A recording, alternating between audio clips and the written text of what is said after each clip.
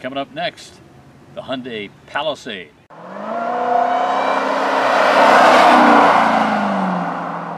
Hi, Mark Savage here, Savage on Wheels. We've got the new 2023 Hyundai Palisade Calligraphy. This is the top of the line, so you know it's loaded with all sorts of goodies. They've restyled it just a little bit, kind of a freshened look to the thing. Again, Paul, massive grill. Massive grill. I kind of like this as kind of a brushed metal look to this one, though. It's not like all as shiny as a lot of them are. Of course, you got the big H in there. A lot of people either love or hate these little lights down here. But I think it looks sharp. They look cool at night. I think it looks really cool at night, too. Obviously, your turn signals and everything here. There's enough chrome on it to kind of brighten it up a little bit. This is called, what did I tell you? Calligraphy? Moonlight Cloud. Moonlight Cloud. We're still trying to, it looks a little bluish. I think that's what they mean, but moonlight and clouds both are white to me, so I'm not sure who knows? Why the name. But this is a 3-row mid-size SUV. You might as well show the power. There's the power hatch here that goes up. I had a little something dirty in here, sorry about that. We got power buttons back here, Paul. I don't know if you can see those. Yep. This comes all the way back, and then we can put it all the way down. It automatically does its magic. So we have a lot of storage space if you got the 3rd row out of here. There's actually it's not bad. A lot of the 3 rows have about this much space in back. This is nearly double that. So you got a little extra in there. Spare tire is down underneath. We just figured that out. Let's get this back up here and I'll show you how much room once we get inside. We got 12-volt power outlet back here. And I mean, this is a really, I think, kind of feels like a high-end luxury vehicle when you're inside it. Let's take a look inside, Paul. And you know, this is, they call it Napa leather. I don't know what makes it Napa, but nonetheless, it didn't come from Napa. We got a sunshade here. We can pull up. That's always nice. And here's the cool feature that I believe both Kia and Hyundai have. This is Hyundai. You press a button here or on the side. Look at that. It not only kind of slides forward a little bit, the back goes forward, so us old guys can crawl in the back.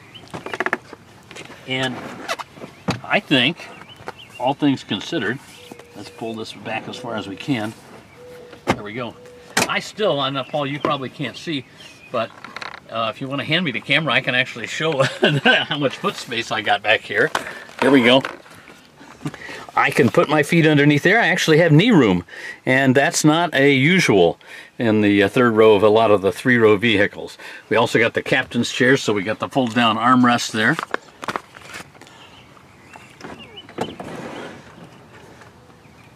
And we got the big 2nd sunroof up here, so that's nice also. So a 3-row vehicle. If you don't get the captain's chairs, it will seat 8. If you do get that, obviously we're only going to seat 7. So we're inside the Palisade now. Paul and I were both saying it's so bright in here. It feels really nice. This kind of a cream bright and airy. Yeah, kind of creamy grayish interior with the we think it's fake wood trim, but we'll have to double check that. But nonetheless, it looks good and it feels good. Actually, it feels we're not like in a Bentley. No, so but it feels like there's a little texture to it. Yeah. One of the things I love about Hyundai is this. Big Easy buttons. If I want map, nav, radio, I can push this button, and well, here we'll see it. It'll light up the screen here. We'll turn the sound down a little bit, but boom, it's big, it's easy. That's all easy. Yeah, your climate controls are down here, so it's easy enough. This is just up and down. You know, boom, like that. Well, I know you like it cold, so we'll turn it down a little bit. I think I gotta have it down a little bit. Well, it'll be real cold. There we go. There we go. Anyway, your transmission is a push button. It's kind of funky. It's kind of funky, but and because this is here, I keep reaching over here to shift. But you got 5 modes: snow, which we will need later in the year; eco, which you'll probably never use; comfort, which is normal; sport, which is I'd always have it on. Yeah, you can have it on sport, and it accelerates better with the sport mode on, and then smart kind of helps you decide how you like to drive. It learns over time, so that's cool. It's got hill descent on it. Hill descent. We got we can turn the stop start on and off, which we'll do that right now. Cooled seats, heated wheel. Same here. And there's heated and cooled seats in the back, and we can lock the diff. Right. So it would be all-wheel drive then. It's about 8 inches of ground clearance, so not that I think you're going to take this off-road much, but at least if you do go off-road a little bit, you're not going to be scraping the bottom. Not a flat bottom wheel, but I didn't expect that in this. A nice big thick leather wheel, easy controls there, a good looking digital dash here. Yeah. So I don't know, we got 2 memory buttons over here for the seats, and you know, fancy covers on. This is another of the Harman Kardon stereos in here, so I'm sure that sounds great. And we got a charger down in here, wireless charger. That's easy. Put the phone right in there. In fact, I'll do that right now. We'll show you that it starts to charge up. All right, give it a second. Or It always has before. of course not now. Yeah. All right. Well, it does do it. Here, let's turn that maybe. Oh, there we go. There we go. Okay. Yep. All right. I'll stick this back in here. All right. And again, 3 rows of seats. Room for 7 in here right now. 8 if you don't get those captain's chairs. All right. Taking this for a spin, and Paul, I mean, it's super quiet in here, man. It is. It's a very quiet vehicle, and I drove this a little bit on the highway earlier with some other folks in it, and everyone was amazed at how quiet it is in this. Nice smooth ride. Of course, a long wheelbase, that helps a lot. 3.8 liter V6 in here. That's the only engine that Hyundai offers for this. No hybrids yet. You know, that's got to be coming soon. And 291 horsepower. So daggone, near 300 horsepower. Yep. That ain't bad. And you know, like I say, I can put it in the sport mode, and it gives it a little more instant acceleration.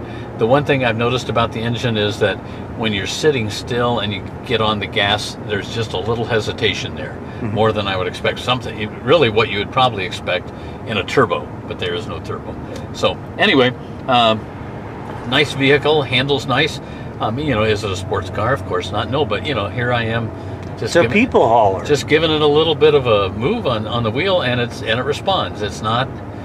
It has a little teeny lean in the turns if you go really fast. But again, this is a highway hauler.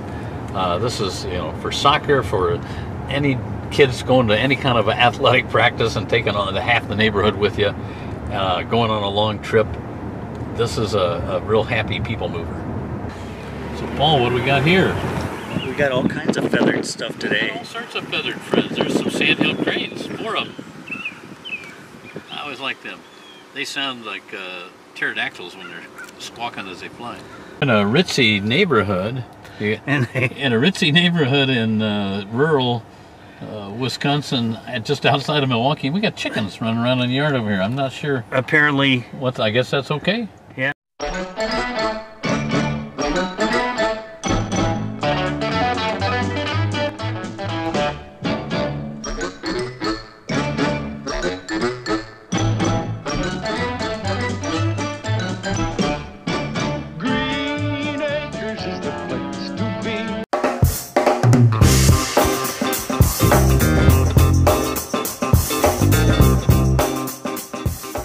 So this thing is loaded up, Paul, and obviously this is the top of the line, but you know, our experience has been that most of the Hyundais and Kias are really pretty well equipped and loaded with safety equipment and all the bells and whistles, and a lot of the other brands, you're adding those on in various packages and trim levels. Yeah, like my 2017 Durango. That, you know, I mean, to add all this stuff on. Yeah. Would have probably been another no, maybe not $5,000. I mean, it's a 2017.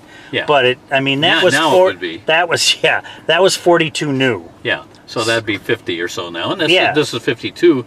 But I don't know that the Durango would have had all that. Right. I'm not making fun of your Durango, but This is an awfully nice interior compared to most of the other cars that we drive. It is. It's really nice. Maybe the Grand Cherokee L is a little nicer, but that's going to be more expensive. Yeah, that's going to be more expensive. And this is really competing with like the Honda Pilot, the Pathfinder from Nissan, I don't, and the Highlander from Toyota. I think those are its main competitors. Plus, obviously, the Kia version of this, which is the Telluride.